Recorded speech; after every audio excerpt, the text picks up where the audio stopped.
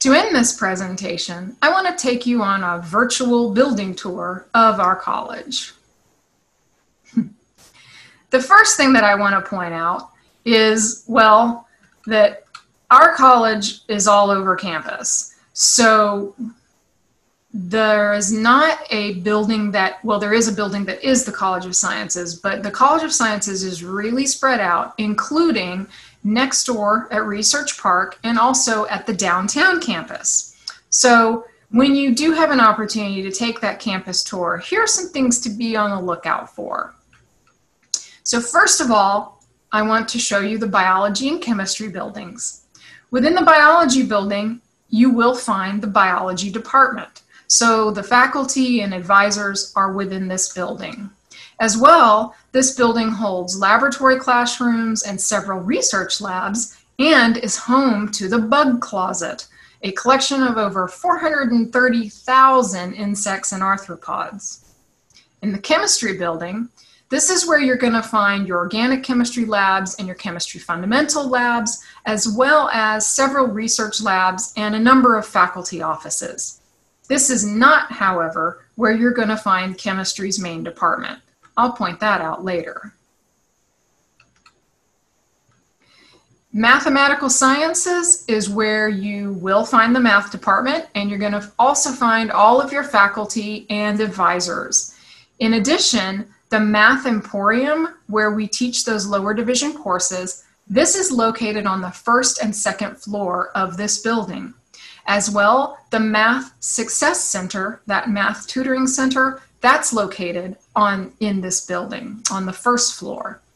Many other classrooms and some labs and advisors are also found within this building. Next, we have the Nicholson School of Communication and Media building and the Psychology building.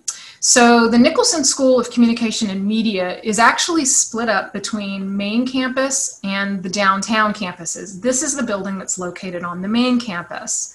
Within this building are the communication main offices, and many faculty are found here as well. And in addition, the radio, television, and journalism studios are found within this building. The advising offices are also here and downtown. The psychology building is the home of the psychology department, so you'll find the faculty and advisors and the main offices here, as well as several classrooms.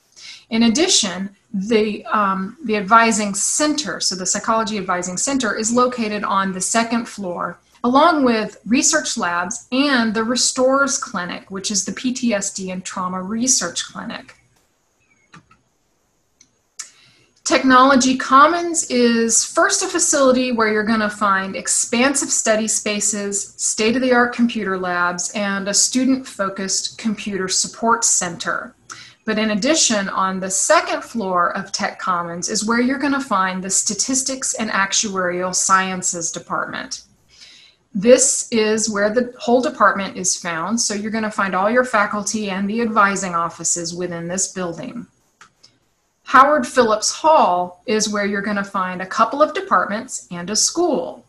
On the third floor, you're going to find the School of Politics, Security, and International Affairs, and the Anthropology Department, along with all of their faculty and their respective advising offices. On the fourth floor is where you will find the Sociology Department, and again, all of their faculty and advisors. This is a building that's primarily office space. You won't find very many classrooms in this building. Our newest building is the Physical Sciences building.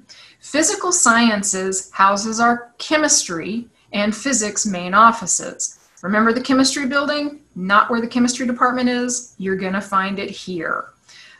So for both physics and chemistry, the main offices, so the primary advisors, are going to be found within this building. In addition, there are many faculty offices and multiple student study spaces, as well as a number of very interesting research labs. As I mentioned earlier, the downtown campus is where part of the Nicholson School of Communication and Media is found. They are, the human communication programs are located here on the downtown campus, and the applied programs, the radio, TV, journalism, are on the main campus. The human communication programs being downtown, along with the film and digital media programs, are all downtown. These are spread across a couple of buildings. Primarily within the communication and media building is where you're going to find a lot of the classes and the film and digital media facilities, including the Maker Space, which is an interactive space housing state-of-the-art gaming computers, 3D printers, and equipment that's used by the film and digital media students.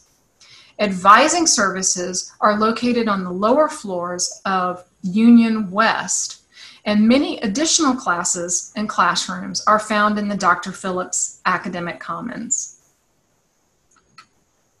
Finally, to end our tour, we're going to end with the actual College of Sciences building. Now remember, none of the actual departments in our college are housed within this building, but what you will find are the College of Sciences Dean's office and staff, so that's where my office is, and then as well the College of Sciences Advising Services, or COSAS. And remember that this advising office is your place to start if you have questions and you don't know where to get the answer. So I want to thank you for joining me for this presentation. I really hope that I was able to give you information and insights about our College of Sciences that help you make your decision to join UCF and to join a major within my college. Thank you very much. Be well and go Knights.